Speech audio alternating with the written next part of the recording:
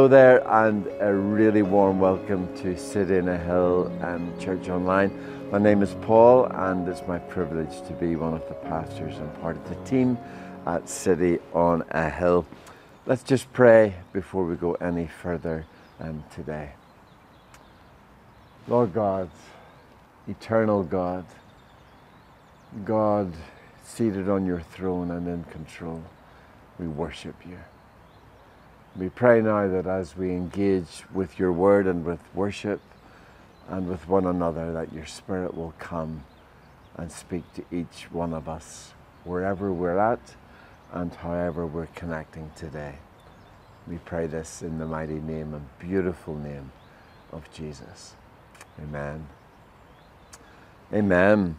So just a welcome again. It is really good to be together, whatever part of the world, wherever you are, you're joining us today, and it's great to be together. I just want to encourage you that community, even if it's through the waves, so to speak, the airwaves, it's really, really important.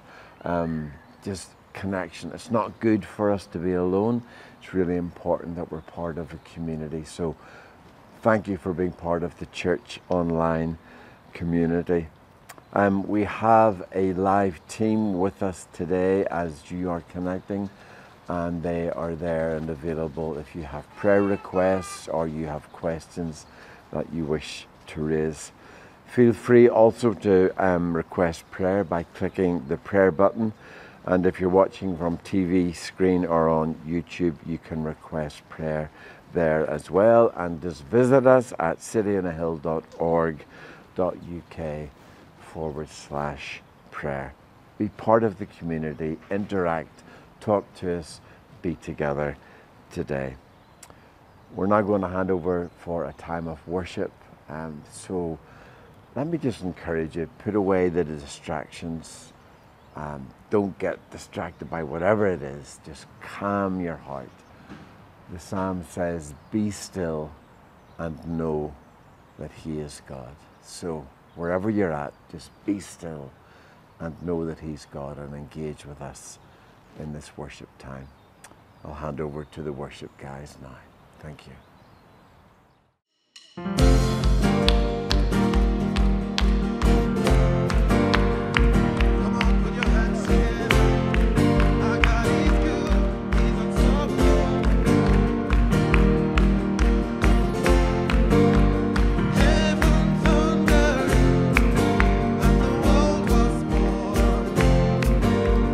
Life begins and ends in the dust you born.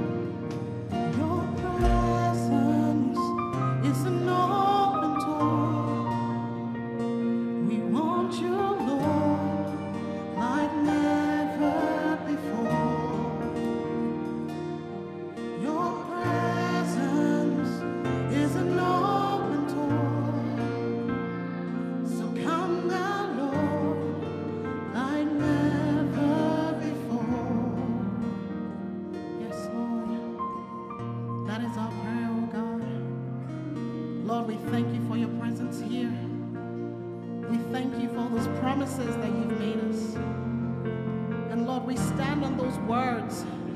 We trust in you, O God. You alone are worthy, O God.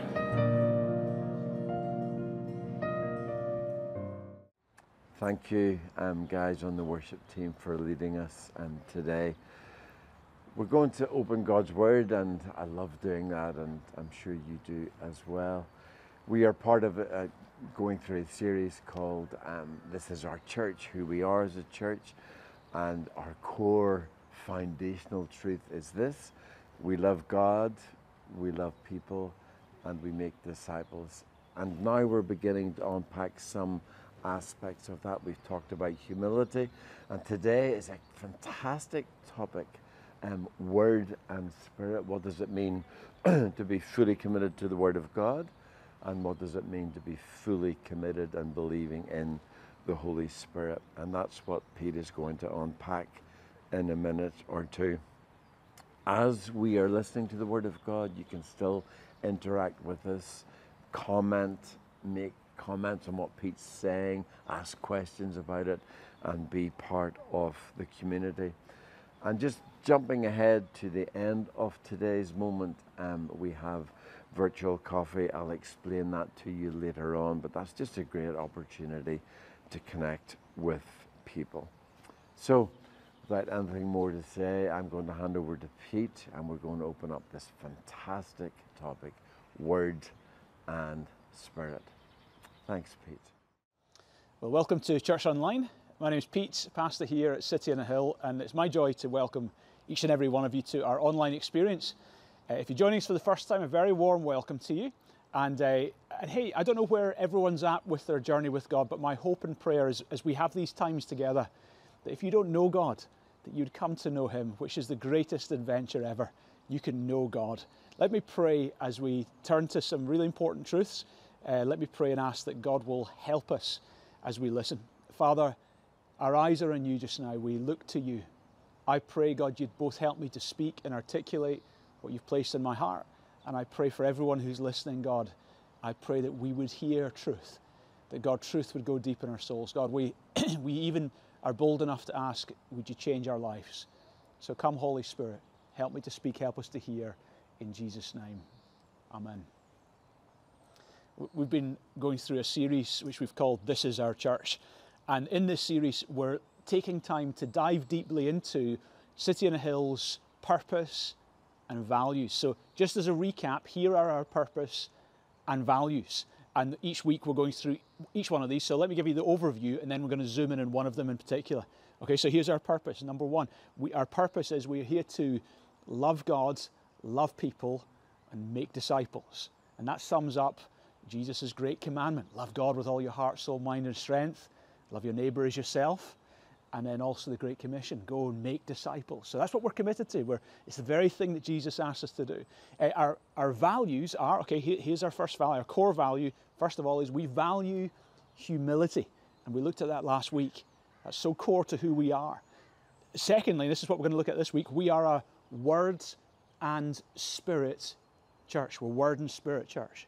And then the third core value is we think big about His church and its mission. And then finally, we've got two aspirational values. This is what we're becoming. And our aspirational values are we value community. We want to become more and more welcoming, diverse community. And then number two, our second aspirational value is we value healthy leadership. That's who we are, and that's what we're becoming. And this is who we are. This is our church. But let me dive into specifically, we are a Word and Spirit church. Okay, let me start with a story. There was a Christian couple, and they said, we want a dog, but we don't just want any dog, we want a Christian dog. So they were walking along the street one day, they passed a pet shop, and in the window it says, Christian puppies for sale. And they thought, wow, look at that, what are the chances? So they went in, and they said to the pet shop owner, I'm interested in one of your Christian puppies. And he said, yeah, here you go, and he brought this beautiful little puppy out. And they said, so how is the puppy a Christian? The owner said, watch this. And he says, go and get the Bible. And the dog ran along, jumped up on the desk, picked up a Bible in its mouth, and brought the Bible back and placed it on the floor at their feet. The owners were like, wow, this is amazing. So the guy said, oh, well, watch this. Turn to Psalm 23, and the dog, with his paw, turned the pages to Psalm 23 and put his paw on the very first verse. They were absolutely amazed. I said, sold, we buy it, we buy it. So they bought this Christian puppy, brought it home, and that night they thought, we're going to bring some friends over to see our little puppy. And they're all sitting around and they said, watch this. And they go get the Bible. And the dog brought the Bible back. And then opened Psalm 23. And it did it. And the people were like, I've never seen anything like this before. He said, does it know regular commands? And the owner said, oh, we don't know. Well, let's try. So sit. And the dog sat. Lie down. Dog lay down. Roll over. Roll over. Amazing. Look at that. He said, heel. And the dog ran up and jumped on the sofa and placed his hands on the owner's head and bowed its head to pray. And then everyone said, oh, it's a Pentecostal Christian. Okay, there we go. What are we? Well, as a church, we're not just word, we're also spirit. And we're not just spirit, we're also word. And for us, these two words are really important. Let me read you the full value. We are a words and spirit church. We teach and build on Scripture and earnestly desire the Holy Spirit's gifts, guidance, and empowering presence. We trust the power of the gospel to transform lives. So that's our full value. We believe that. That's who we are. Word and Spirit is our way of saying we're building as a church on deep truth convictions. We totally, passionately believe in God's Word, the Bible. And we totally, passionately believe and depend upon God's Holy Spirit, who is the Spirit of truth. So let's kind of unpack those two and see how those two overlap. So first of all, we're a word-based church. We believe in the Bible. We believe it's God's Word, and we believe it's our final authority. And when you think about the Bible, I mean, it is the most despised book. It is the most denied book, the most disputed book, the most dissected, the most debated book. It is the most outlawed book, the most destroyed book, the most banned book in all history. And yet, despite this, the Bible is still the most read book in the world, the most published book in the world, the most translated book in the world, the best-selling book of all time. There is no book like it. And the Bible has inspired more art, music, art, and architecture than any other book that ever has been. It's become the very bedrock of entire civilizations. Our legal system in the UK is based on Jesus' teaching found in the Bible. We see the healthcare system in India based on people who built their lives on the Bible. And all over the world, it brings liberty and freedom. It is an incredible book. It's God's book. It's its very word. Here's some facts about the Bible. It was written over a period of 1,500 years by over 40 authors from different walks of life. You have kings, peasants, philosophers, fishermen, poets, and scholars. It's written in different places. You've got it written in wildernesses, in dungeons, in palaces. Written in 3 different continents. Written in Africa, Asia, and Europe. Written in 3 different languages: Hebrew, Aramaic, and Greek. It has a variety of genres of literature. We have poetry, letters, songs, history, statistics, the book of Numbers. It contains over 3,000 verses of already fulfilled prophecy. There is no book on earth that can make such a claim. And actually, every year between 200 and 500 million Bibles are published. And it's now available in well over 3,000 languages. It's an incredible book. This is what the Bible says about the Bible. Paul writing to Timothy, 2 Timothy 3, verse 16, he says, all Scripture is inspired by God. New International Version puts it this way: all Scripture is God-breathed. All Scripture is inspired by God. All Scripture is God-breathed. A way, I guess, you could understand that is, let's take you get these jazz musicians who not only can play one instrument, but they actually have this ability to jump between instruments. So let's take the famous Miles Davis from a previous generation. This jazz musician, you could see Miles Davis and he jumps onto the clarinet and he's playing away his jazz music, and then he can then just equally jump onto the saxophone, playing away in the saxophone, and then he can jump on the trumpet and he jazz away in the trumpet. He's got this ability to jump between instruments, but you'll find it's all Miles Davis's breath, but it's a different sounds coming out each instrument, different personality, you could say, coming out each instrument. And so it is with the Bible. All Scripture is God-breathed. God is the one breathing. God is the one speaking. It's all His inspired truth. But it's coming through the different personalities of the authors. And I love that. It's not like the authors of the Bible sat down to write and all of a sudden their hand starts automatically moving like as if it were a Ouija board. No, God doesn't operate that way. It's demonic. God instead empowers people. God works with our free will. And so in the Bible, you see the personalities of the writers coming through in their pages. So you see the personality of Peter coming through in his letters, and you see the personality of David coming through in the Psalms. And it's just wonderful that God takes these ordinary human beings and divinely inspires them with his great thoughts and his great truths, and the word of God comes forth through ordinary people. I love that. This is the Bible. We believe it's written by God, authored by God, but written by men. And I think that's so, so important. It says in 2 Peter chapter 1, verses 20 to 21, talking about Scripture, he says, no prophecy of Scripture is a matter of one's own interpretation, for no prophecy has ever come about by the act of a human will, but men moved by the Holy Spirit spoke from God. So here we have this understanding that it was inspired by God. And because it's inspired by God, they're led by the Holy Spirit. Because it's inspired by God, we believe, therefore, it is infallible. That means it's incapable of error, because God doesn't lie. So it's inspired, therefore it's infallible, it's incapable of error. Therefore, we believe it is indeed inerrant. It is without error. So we believe that. And even in the apparent contradictions, how is it that this resurrection account looks different from that resurrection account? Well, there is very simple and clear, understandable ways to even describe what at first appears like a contradiction.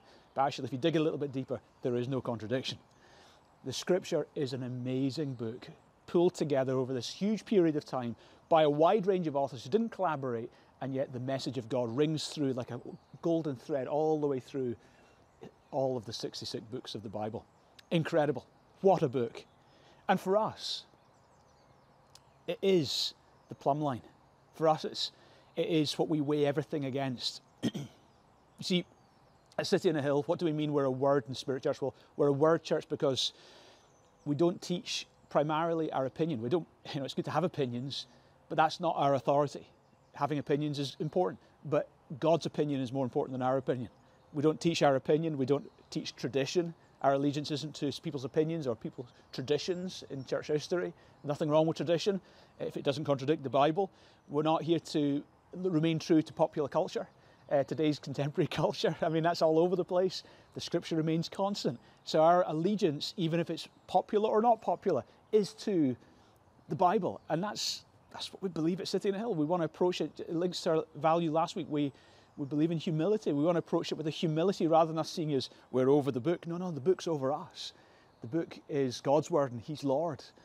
And that's important. So we can't avoid the tough verses. This book's full of amazing truths and also, earth-shaking truths. And we can't avoid the tough bits. We believe the tough bits as well as the easy bits. So we believe that sin is sin. And no matter what our culture says, sin is sin. We believe that judgment is real. We believe that there is a real place called hell and heaven. We believe in the tough bits as well as the easy bits.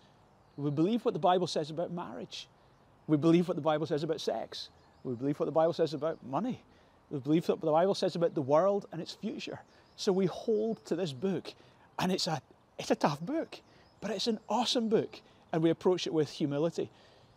You know, if you ask, well, what does City on a Hill believe about the answer is, what does the Bible say about That's it.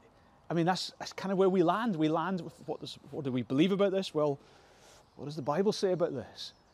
And as I said earlier, it's like a plumb line. So builders, when they're building a wall, they hold up a plumb line, and the plumb line always hangs perfectly vertical, and they hold the plumb line against the wall that they've built to see if what they've built, it lines up with what is true.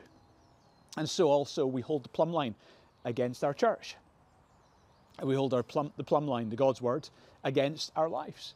And we're not the authority, it's the authority in which, so we align ourselves. Rather than saying, oh no, my life's going off at this angle, so I'm true. No, if we're off at the wrong angle or our church is off track, we bring it online with what God says. That's our authority. So that's what we believe at City on a Hill. So because of this, we're against lies. we're against untruths because we believe in the truth. So you could, if you had two different arrows going two different directions, you've got truth going this way and you've got lies going the opposite way. And so we're against untruths. And, do you know, our society is full of that. Our society says good is bad and bad is good. And if you believe certain truths, you're actually a hate person, or if you know, it turns and twists truth around. But we're not just against obvious lies, we're also against subtle deception. We're passionately against that. So you imagine you've got an arrow going this way, which is truth, and you've got an arrow going not the opposite way, but a few degrees off truth. We're also against that, and you could call that liberalism.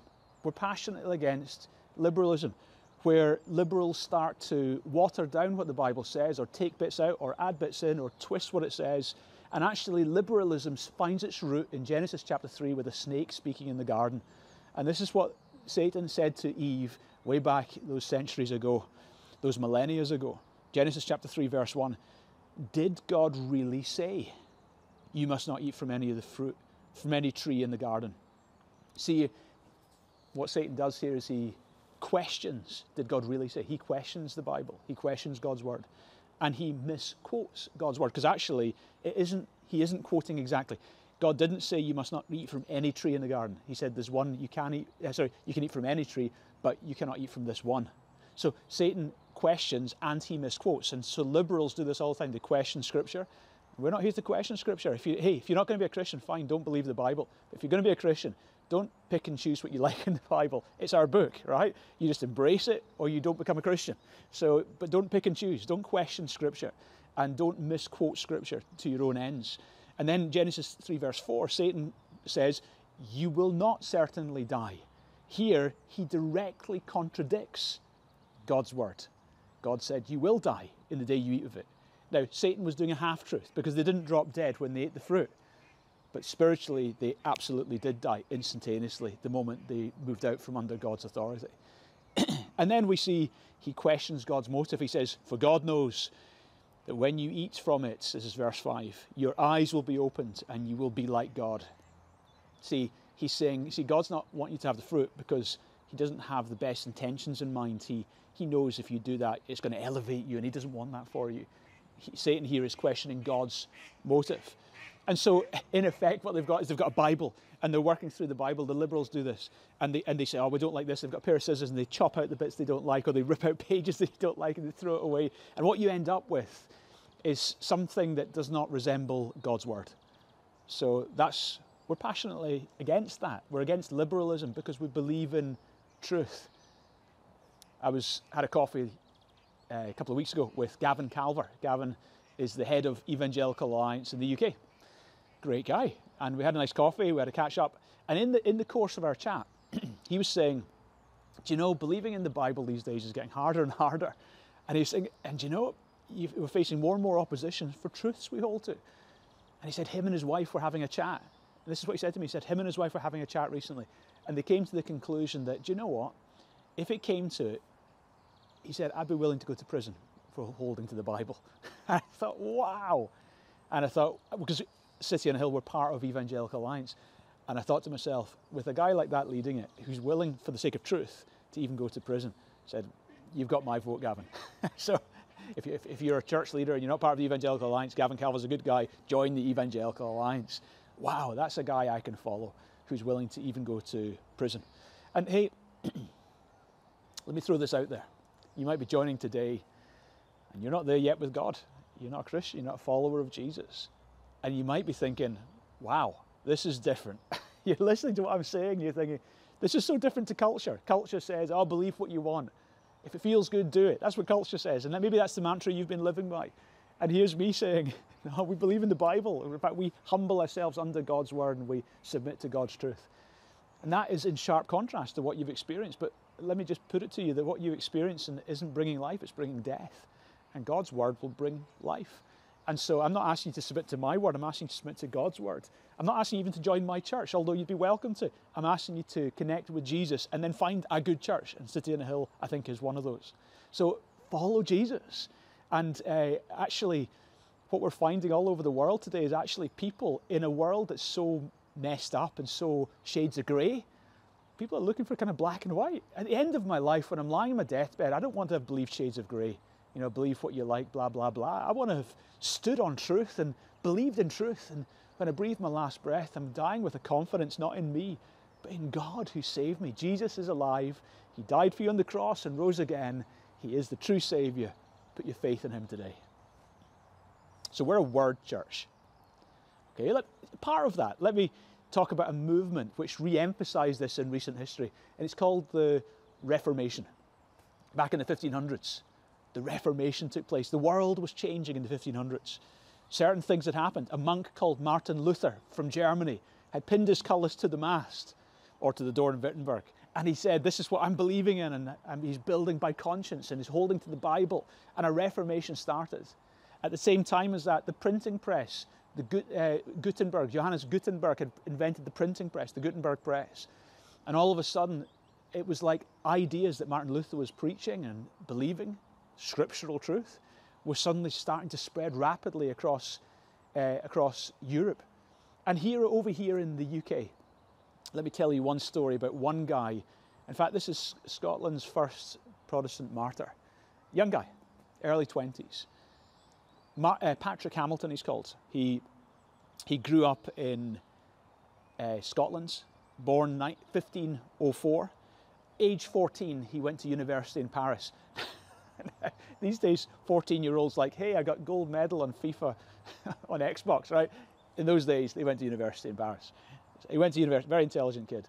And it was there he heard the gospel and became convinced of the truth about Jesus' death and resurrection. Because the world at the time it's coming out of the Dark Ages. It was full of silly religion. I love the Roman Catholic people and believers, absolutely. But in the Dark Ages, Roman Catholicism was a dark thing. It taught people not the true gospel, but often the false gospel. And people weren't knowing that you could be saved by simply trusting in Jesus' work for you. They thought they had to earn their salvation themselves. So Patrick Hamilton heard the gospel for the first time when he was in Paris. And then when he came back to the UK, he came back as a 20-year-old and became a professor at St Andrews University. And again, that doesn't usually happen these days, usually in your 30s or 40s. 20-year-old professor at St Andrews University, as he was reading the scripture. And he read the scripture. And one of the things that also happened was a man called Tyndale, as part of the Reformation. He had literally, he had illegally translated the Bible into common language so regular people could read the Bible. It was like incredible, because up till that point, it was only the priests who kept the Bible to themselves and kind of diffused their knowledge to the people. So people weren't exposed to the truth themselves, but all of a sudden the Bible's available in everyday language. And this guy, Patrick Hamilton, reads scripture, finds Jesus, is totally set on fire for God, and starts as a 20-year-old preaching the gospel. It was when he was 24 that the Cardinal Beaton, the Catholic Archbishop of St Andrews, invited him to a debate. And he went to this debate, but it was actually a trap. He was arrested, and they rushed through a heresy trial. A heresy trial would usually take weeks and weeks. This was a 12-hour heresy trial. And the next day, Patrick Hamilton was burned at the stake. It took 6 hours for him to die as he was burned at the stake in St Andrews. And if you go to St Andrews today, there in the street, one of the main streets there, you'll see a PH on the ground, which represents Patrick Hamilton. And he was the first Scottish Protestant martyr. People who believed, a man who died for holding to the Bible. So we believe in the Word of God. And City on a Hill, I want us to be a Bible literate church. And you know, we have this wonderful opportunity with the thing that I've managed to get off the ground called the Global Classroom. My friend George Alexander is running regular theology courses in the Global Classroom. This coming term, we've got Introduction to the New Testament. And I would encourage you, why not enroll for some of these courses? Go deeper, dive deep into what you believe, become convinced, really fall in love with this amazing book, the Bible. We're a word church. Let me talk about, the kind of divide. So I'm going to move on from the word now, and in a moment I'm going to talk about how we're a spirit church. But before I do that, let me talk about the fact that there is actually a bit of a divide between the word and the spirit, certainly in the Christian world. You have the word people who are evangelicals, and you have the spirit people who are the charismatics. And there is, in reality, in the Christian world, a bit of a divide. For us, there's no divide. But in the Christian world, there is a divide between evangelicals and charismatics, or certainly there has been, and it's becoming less and less. I became a Christian in the 1990s, 1991. And I remember growing up in the 1990s as a new Christian. I went to a church that wasn't charismatic. They didn't believe or experience or see miracles or see the power. People didn't speak in tongues. That sort of thing wasn't unheard of. But I was around a lot of people who were very reformed and evangelical. They believed in the Bible. They taught the Bible. But some of them didn't believe that the gifts of the Holy Spirit were even around today. So you had, over here, you had the reformed people. And then I started to visit churches that were charismatic and Pentecostal. In fact, I had personally experienced speaking in tongues. And I started seeing churches or attending churches or visiting churches that were having these experiences. And this is what I was finding. It was like these two circles, reformed evangelical, and you had Pentecostal charismatic over here. But it's like the two circles weren't overlapping. They were separated. They were separated out. And what you would find is, if when you're among the reformed people, they would refer to the charismatics and the Pentecostals. They would say, oh, they're Bible light, or they're the happy clappy people. Like, they're a little bit simple. Or, you know, what are their qualifications? Many of them don't even have a theological qualification when they're leading a church. Or they would say things like, oh, it's all about subjective feelings, there's no objective truth. Or some people said, in fact, I remember meeting one guy in Argyle Street, Glasgow, who was a reformed Bible teacher, and he was preaching on the street, and I went over to encourage him. And when he found out that I spoke in tongues, he said, do you not realize that's from the devil? You think, wow. So these are these reformed people criticizing the charismatic. And to be honest, the charismatic Pentecostal movement has given plenty of fuel to that criticism, because actually there's been so many scandals and people going to extreme, for example, the prosperity gospel, or extreme views within the Pentecostal charismatic movement. And so they've given them plenty of ammunition to take pot shots against them. So you've got this criticism from the reformed evangelicals of the charismatic Pentecostals. But then also you have the Pentecostal charismatics who make criticism of the reformed evangelicals. They would say things like, oh, they're dead, or oh, they're religious, or they're lukewarm, or they're a bit legalistic, or they're a bit dry and boring. That was the kind of comments you'd hear among those circles, certainly in the 1990s. But I believe with all my heart, these two circles are not to be separate, but these two circles are to totally overlap. And what is a joy in our generation, actually more and more, is you're seeing the Word and the Spirit in churches flowing together more and more. In fact, we see that in the Bible itself. Genesis chapter 1, it says, verses 2 and 3, the Spirit of God was hovering over the waters, and God said, let there be light. So there we see God's Spirit. And then God spoke the Word and the Spirit from the very beginning. And then we see when Jesus, speaking about the Holy Spirit and truth, he said in John 16, verse 13, when he, the Spirit of truth, comes, he will guide you into all truth. For he will not speak of his own, he will only speak what he hears, and he will tell you what is to come. So here Jesus is saying the Word and the Spirit is to lead people into the Word. You see, the Holy Spirit will never give you a doctrinally wacky thought. The Holy Spirit always works with the Word, because the same God who authored the Word is now moving in power among you by his Spirit. So this is the Word and the Spirit. And so it is to work together. David Pawson put it this way: the Word is interpreted by the Spirit, but the Spirit is identified by the Word. So we're not to read the Bible without the power of the Spirit, or teach the Bible without the power of the Spirit. But at the same time, we are to test whether it is truly the Holy Spirit by the Bible. How do you know a prophecy is actually accurate? Well, you test it by the Bible.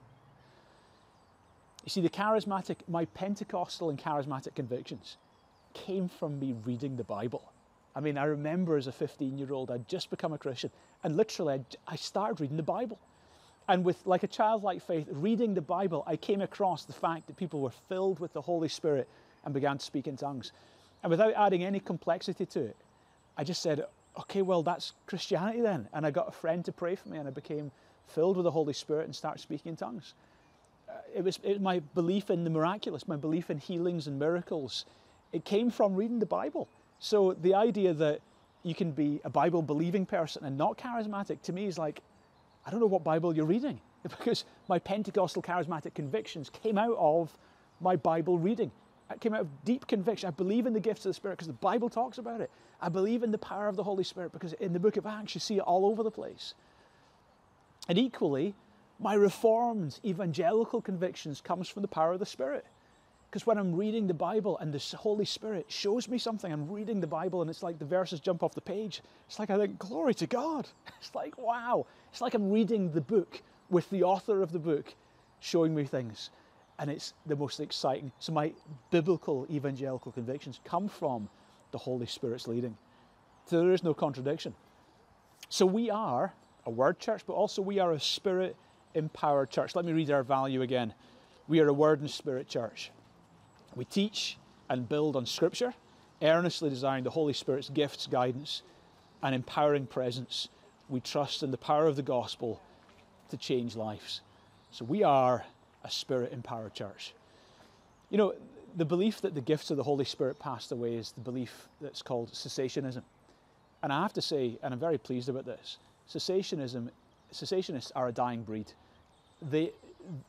When I was in the 1990s, there was quite a few of them around in Scotland, but really you don't hear that view much anymore. What you do hear a lot of people saying is we've become evangelical charismatics, and they believe in the gifts and power of the Holy Spirit.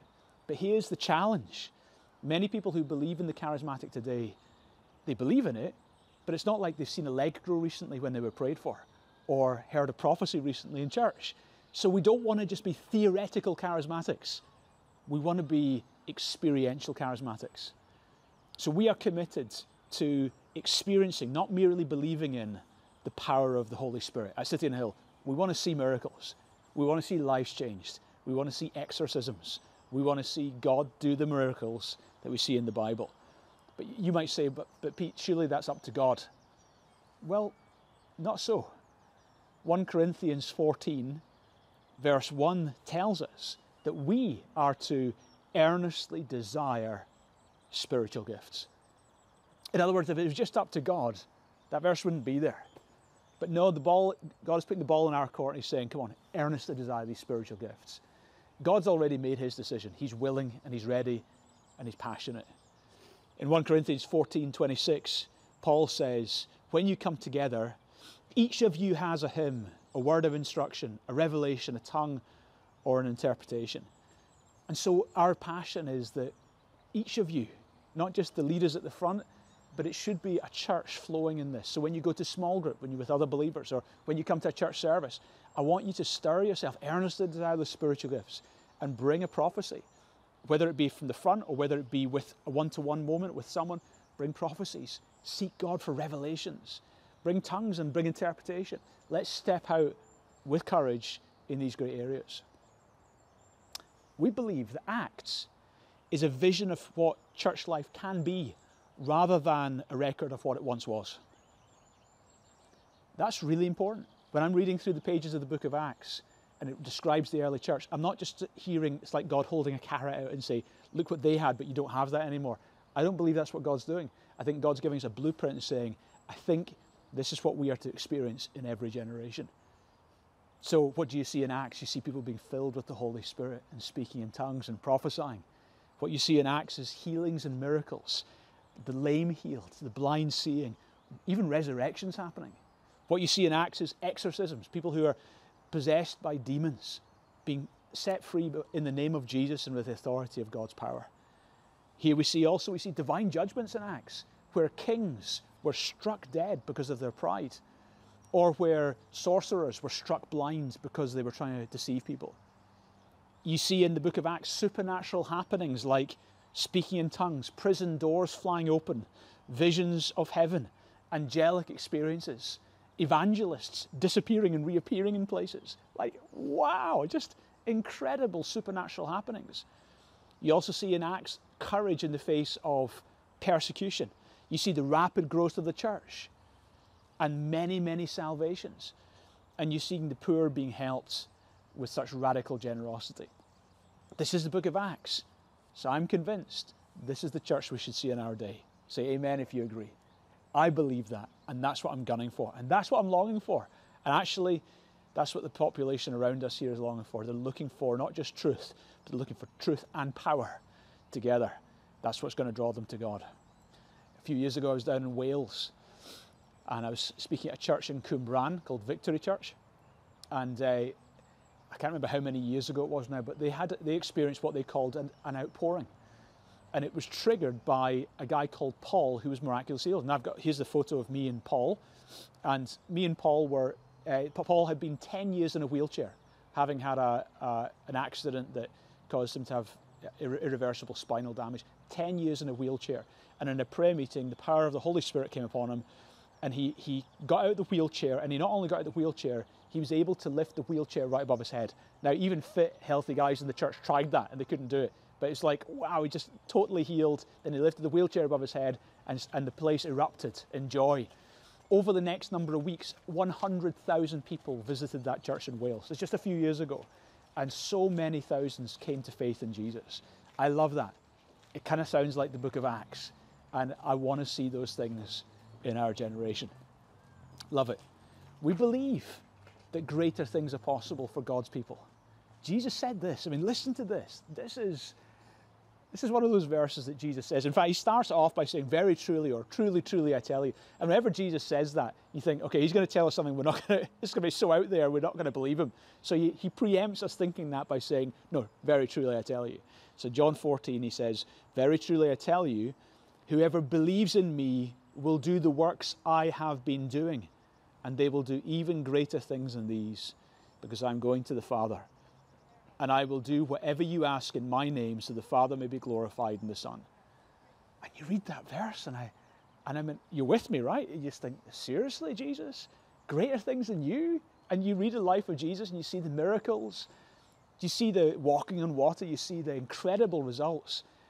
And here's Jesus saying, no, you can do greater things than these. And you think, surely, Jesus, are you serious? How is it possible for us to do greater things than Jesus? Well, Jesus gives us the answer in the verse. He says, because I'm going to the Father. And whenever you hear that phrase, Jesus ascended to the Father, what happened when he ascended? Answer. The outpouring happened. The Holy Spirit's poured out. When Jesus went to the Father, it triggered Pentecost. The ascension triggered the outpouring of the Holy Spirit at Pentecost. So the reason we can do greater things than Jesus is because the Holy Spirit has been given. And who is the Holy Spirit? Well, let me read to you how the book of Acts begins. This is what it says in Acts chapter 1, verse 1. In my former book, I wrote to you all about all that Jesus began to do and teach. So here is Luke writing the book of Acts, and in the former book he wrote about all that Jesus began to do. So Luke's gospel describes the miracles, describes the lives being changed. That was just what Jesus began to do. Now we're in the book of Acts. The inference is, here's what Jesus now continues to do. And the point is this. When Jesus says, greater things shall you do, just to be clear, it's not you who does it, or me. It's Jesus. Jesus did great miracles in those 3 years when he ministered on earth. But I have to tell you, in these last 2,000 years, Jesus has done even greater things. It's just that now he does them through us. It's still Jesus. It's not like, all right, we're doing bigger stuff than Jesus was doing. No, it's still Jesus. It's just that he now does it through us. What a privilege. All glory to God. I believe in that. And you know, I also believe in the baptism with the Holy Spirit. This is typically a separate experience from your conversion. There are 5 examples of this in the book of Acts. Acts chapter 2, chapter 8, chapter 9, chapter 10, and chapter 19. And in every one of those occasions, it was a separate experience to their conversion. And it was always manifested with both audible and visible signs. They either spoke in tongues or prophesied or glorified God. And it was visible. There was always a manifestation of some sort. So I believe if you're a believer, maybe you haven't experienced this yet, I believe that you can experience the baptism with the Holy Spirit. I don't want us just to be theoretical believers in the power of God, theoretical charismatics. I want us to be experiential charismatics. So we are truly Word and truly Spirit as a church. 1906 is when the modern day Pentecostal movement was rebirthed by God with a wonderful, precious, humble man of God called William Seymour. And the 1906 Azusa Street revival it was hallmarked by signs and wonders and people speaking in tongues and miracles. Let me read you an excerpt from a little girl who attended one of the meetings in Azusa Street. This is just beautiful. This is a child's experience of Azusa Street. Inside, the place looked like a big plain barn. Most of the seats were rough planks on wooden nail kegs. Most of the seats were taken. As we moved towards an open spot on a rear bench, I suddenly felt a chill. How could that be? It wasn't cold at all. Then the hair in my arms and legs and head began to stand on end. I felt as if I was surrounded by God. I was trembling.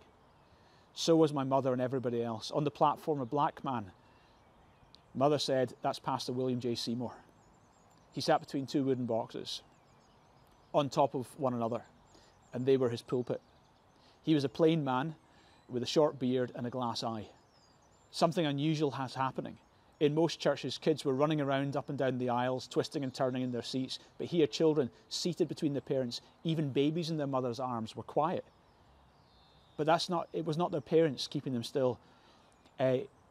Nobody even whispered. All the adults were praying with eyes closed. I knew the Spirit of God was there. Suddenly, people rose to their feet. Everywhere, hands shot towards heaven. Mine went up also. I hadn't even tried to raise them. So did the hands of the smaller children, even the babies in the arms of black mothers. Big, strong men began to cry aloud, and then women. I felt like crying too. I didn't know why. I just felt, thank you, God, for letting me be here with you. As I looked around over the congregation, another chill ran down my spine. It was as if the ocean waves were moving from one end of the congregation to the other. The most thrilling sight I'd ever seen. Wave after wave of the Spirit went through the hall, like a gentle breeze over a cornfield. And again, the crowd settled back down into the seats and prayers began to buzz through the hall. Then tongues of fire suddenly appeared over the heads of some people, and a black man with a shining face leaped to his feet. Out of his mouth poured words in some language I'd never heard before. I began to tremble harder than before. When he finished, another black man rose and told us in English what the other man had said. It was a prayer to Jesus. Just then, a quiet settled over the hall and a white woman jumped off the bench like a jack-in-a-box. "Oh, my blessed Jesus," she cried out with excitement. I can see. And she placed her hands over her eyes. "Oh, Jesus, thank you. Thank you for the miracle." She plunged into the aisle and began to dance. Her palms reached towards heaven. "Thank you, Father, I can see. Before the night was over, another blind person could see, the deaf could hear, and the cripple could walk. It was so exciting. This was my first night of many over the 3 years in 321 Azusa Street. Wow. Love that. I love that because that's the book of Acts. And I believe that's what God wants us to experience. Charles Spurgeon, the famous Bible teacher from the Metropolitan Tabernacle, he said this: "Far too many Christians have come only through Calvary but not through Pentecost. So as a result, we are butterflies when we are meant to be eagles." God wants us to come through both Calvary and Pentecost. He wants us to come to the cross and then be empowered by His Spirit. So again, let me throw this out. You might be listening into this and you're not following Jesus yet. And my appeal to you is, we're a word church. We believe in truth. We believe in this book called the Bible. But we don't believe in an old dead religion, some historical experience. We believe in a current, real relationship with a powerful God today. And we call you into that relationship. And for those of you who are believers, if you haven't been baptized with the Holy Spirit, this is an experience for you. So in conclusion, we are a word and spirit church. We teach and build in Scripture, earnestly desiring the Holy Spirit's gifts, guidance, and empowering presence. We trust in the power of the gospel to transform lives. I guess the best way of summing up what I'm kind of gunning for here as a church is in Acts chapter 20, where the Apostle Paul, the great Bible teacher, this is what it says in Acts 20. "On the first day of the week, we came together to break bread. Paul spoke to the people, and because he intended to leave the next day, he kept talking till midnight. There were many lamps in the upstairs room where they were meeting. Seated in a window was a young man named Eutychus, who was sinking into a deep sleep as Paul talked on and on. When he was sound asleep, he fell to the ground from the third story, and he was picked up dead. Paul went down and threw himself on the young man and threw his arms around him. 'Do not be alarmed,' he said, 'he is alive.' Then he went upstairs and broke bread and ate. After talking until daylight, he left. The people took the young man home alive and greatly comforted." What an experience. You imagine you're there. So here you've got Word and Spirit. Here's the Apostle Paul. He was pretty good with the Bible, right? I mean, he wrote the book of Romans. He's a pretty good theologian.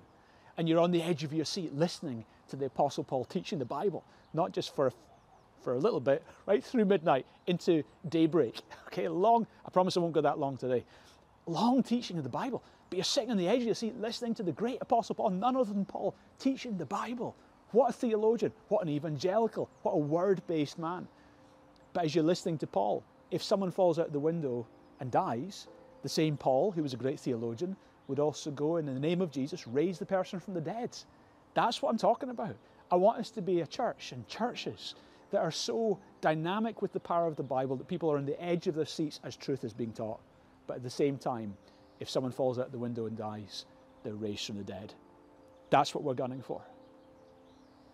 David Watson said this: all word and no spirit, we dry up. All spirit and no word, we blow up. Both word and spirit, we grow up. So I want you to commit to being a word and spirit people. Be people of the Bible. Love your Bible, read your Bible, study your Bible, dive deep into the Bible. Consider, for example, the global classroom as an opportunity to go deep dive into some theology. Become lovers of the truth, communicators of the truth. Don't settle for compromise. Come in line with the truth. And I also want us to be people of the Spirit. If you haven't been baptized with the Holy Spirit, be baptized with the Holy Spirit. Receive prayer for that. Let's be people who not only experience the filling of the Holy Spirit, but let's be people who bring words to people and pray for the sick and step out and expect those and earnestly desire those spiritual gifts. So we are a Word and Spirit church. Let's pray. Father, thank you so much for your presence with us. Thank you, God, that you who created the worlds by the Holy Spirit hovering over the surface of the deep, and then you spoke, let there be light, and then the Word created. Thank you, that same Word and Spirit, your Word and your Spirit is active in our lives today. Thank you for giving us a book. Thank you for giving us the Bible. God, I pray that we will be people of the book, people of the Bible. That God, it will be the truth that guides our lives, our marriages, our finances, our decisions. But also, God, we will be people of the Spirit. That God, we would be people who expect the miracles and see the prophecies and experience the visions and dreams. Oh God, we pray this in Jesus' name. Now, just where you are, take a moment. Ask God to be freshly filled with the Holy Spirit. Commit afresh to being a Word person and a Spirit person. Just pray your prayers just now. While people are praying, I'm aware maybe you're joining today and you're hearing these things and it's quite out there. You feel maybe you're joining for the first time and you're thinking, wow, this is a bit full on, but you know it's true.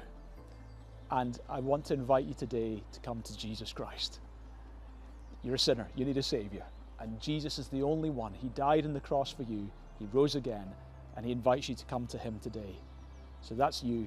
While everyone else is praying their prayers, for you in particular, this is your moment to pray your prayer. So if that's you and you want to commit yourself to being a follower of Jesus, then pray this prayer with me just now. Say, dear Lord God, I'm so grateful for your love for me. Jesus, I believe you died and rose again. And I believe you're alive right now. So today I commit my life to you. Here's my life. I commit my future to you. And I turn from my sins and I choose to follow you, Jesus. Jesus, be Lord of my life from now on and fill me with your wonderful Holy Spirit. Thanks for hearing my prayer. In Jesus' name, amen. Amen. And as you prayed that prayer, I know that God has heard you. And as a church, we want to do everything we can to help you grow in that decision you've made. Please let us know you've made that decision. For the rest of us, let's continue as Word and Spirit people. God bless.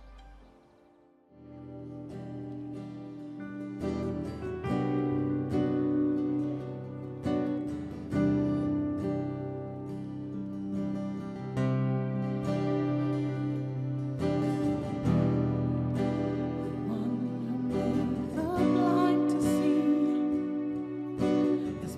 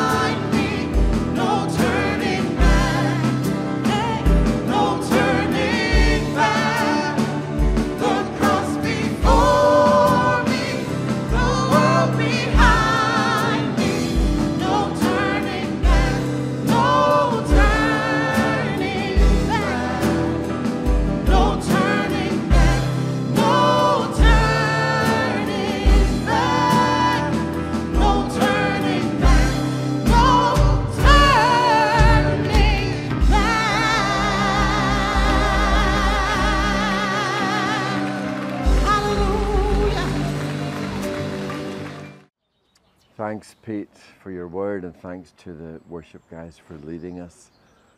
Just want to bring your attention to something really important, which is Easter weekend, and really encourage you to be part of what we are planning to do. We've got Good Friday, we've got Easter Sunday. Let me talk about Easter Sunday first of all, and you will be able to connect with Church Online on Easter Sunday at 10:30, and we will celebrate the risen Jesus. That's a key moment in our life. But before the Easter Sunday, we have Good Friday. Good Friday is an opportunity for us as a church to slow down, to reflect.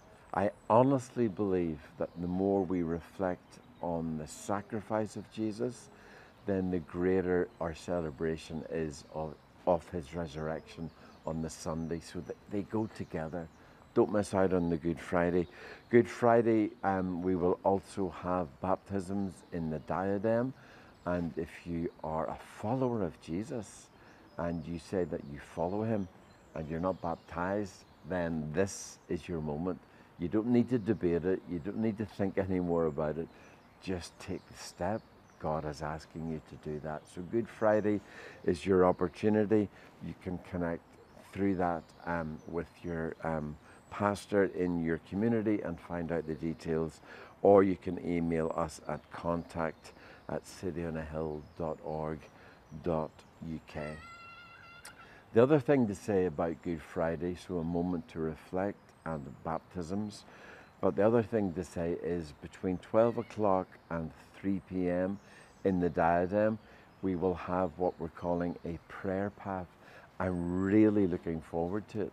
Prayer path, you will enter the building and there will be different stations, different moments where you can pause, sit down, read scripture, look at a poem, look at a picture, and just personally and on your own engage with God. And each station will take you further through the building, and ultimately you will finish then at the cross and take time to reflect on that. So that's between 12 noon and 3 p.m. and I'd love you to connect with us for that moment as well. So thank you so much.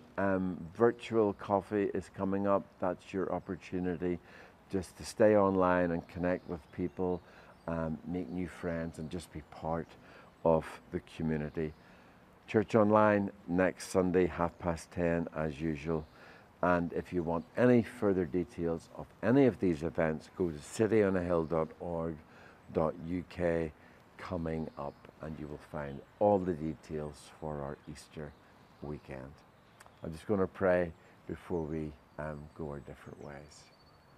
Lord God, you've spoken, your word has come into our lives and into our hearts.